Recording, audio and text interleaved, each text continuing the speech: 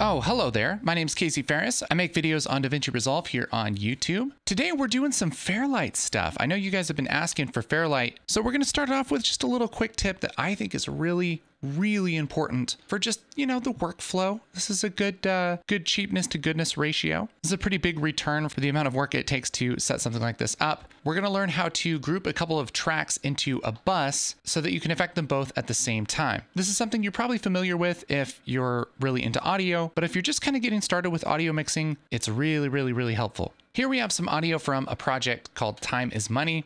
One device, one winner. This is a short film that we recently did, and it's also the subject of our new training title, Resolve 17 End to End. That's where we walk through the entire post-production process of making a short film in Resolve. Everything from organizing media, making a rough cut, all the way to smoothing the edit, doing compositing in Fusion, color correction, mixing in Fairlight, all the way to rendering. It's a huge course. There's over 18 hours of content. You can download the unedited media and follow along. It's a good time. There's a link in the description. Make sure to check that out if you haven't. So we have these two audio tracks. One is Sarah, the other one is Nathan.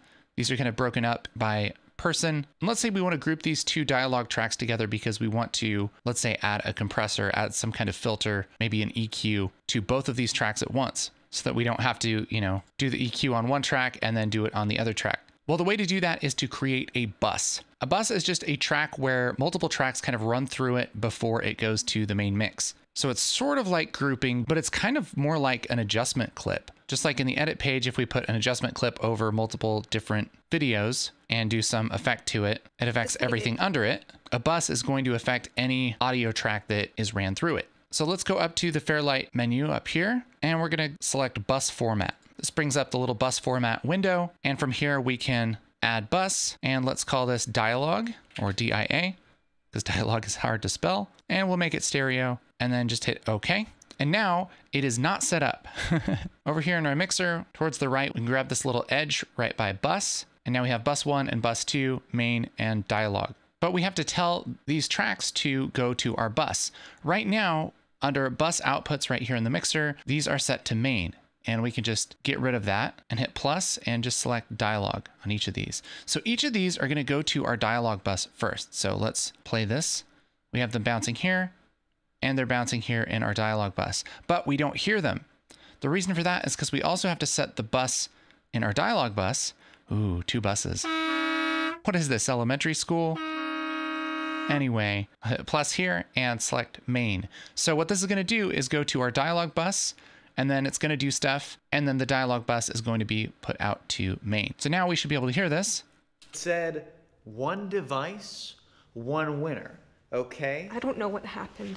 And now we can add any filters we want, just like we would normally add to this track, but we can add them to both at the same time. So if I double click on dynamics here and do something like add a compressor and boost the makeup, this will make everything a little bit louder, a little punchier. One winner. Okay? I don't know what happened, but one minute you were here, and then you weren't, and now you are. So now we have both of these tracks in this convenient little bus, and we can affect them at the same time. We can even adjust their volume at the same time.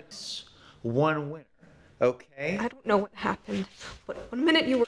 Really great tip for staying organized, as well as being efficient with your adjustments and everything. So there you go, that's some bussin'. Do me a favor, check out that training if it looks interesting to you, and if it doesn't look interesting to you, well, I don't know, maybe you do something else. Have a burrito. Dude, burritos are so good. You know what I'm saying? Oh man. I think I might get a burrito right now. I might do it.